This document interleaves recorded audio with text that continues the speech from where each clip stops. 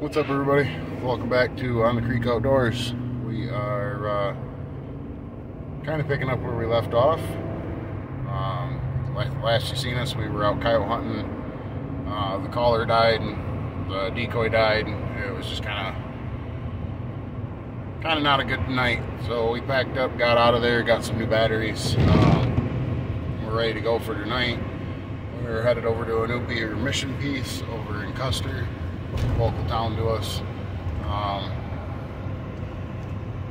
See what we can put together. The homeowner there has said that here's the coyotes out there across the road from her, so hopefully we can pull them up out of the field across from her and get on them. So we had a nice west wind. Coyotes should be on the east side of the field. We're going to set up on the west side of the field, put the caller right in the middle of the field, and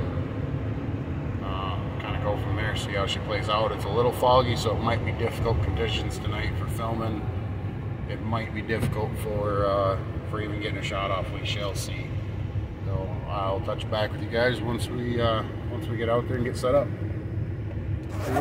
Hey guys, we're back.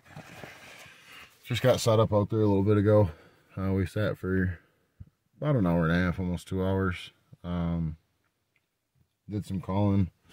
In the first little bit, we had a couple of coyotes respond way off in the distance. And I could hear some geese down there honking away, so I'm assuming the coyotes were down there playing with the geese. So we continued to call for a little while longer. Ended up having a bobcat get within 50 yards of us. Scared me pretty good. Wasn't expecting him to be there, and I don't think he expected me to be there, judging by his reaction. He just gave me a wicked hiss, and off he went just as fast as he could go, and never looked back. Bobcat season ended back in January, as far as hunting goes. We don't get another season on bobcats until November, so obviously he got the pass. It was just nice seeing him. So just got done packing all my stuff back away in my bag. Back seat of my truck is a mess. I've got just hunting stuff galore back there.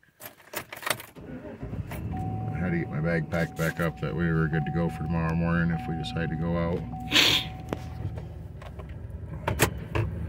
Not a bad night to be in the woods after work. I mean, after all, I just got out of work and went straight hunting, so definitely not complaining. Maybe tomorrow morning we'll get out here and give her a try again, or we'll go up to Paradise and try that. Thinking end of the week we're going to try and hit up a guy I work with the property and see if we can get something out there. He's been seeing them and hearing them pretty regularly. And be trying for some steelhead here later this week too. Well, hopefully we can bring you guys some content on the steelies. Maybe bring you guys a coyote. Put him on the tailgate, that'd be nice. Yeah, till then guys, I'm gonna shut her down here and get home and get to bed. It's getting pretty late. Got an early morning trap check tomorrow, and maybe even coyote hunting before work. So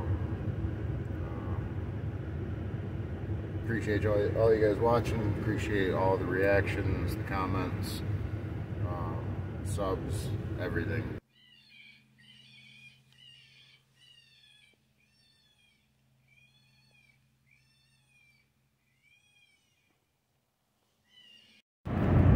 I just wanted to give you guys a quick look-see at what we were dealing with out there. It was so foggy we could hardly see 70 yards. Probably why the bobcat snuck up on us so quick. And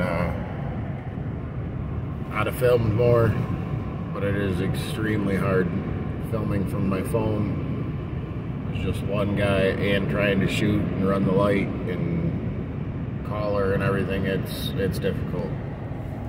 So bear with me, guys, as we learn and grow and do better. We will only get better things to bring you guys better content and the best we can provide.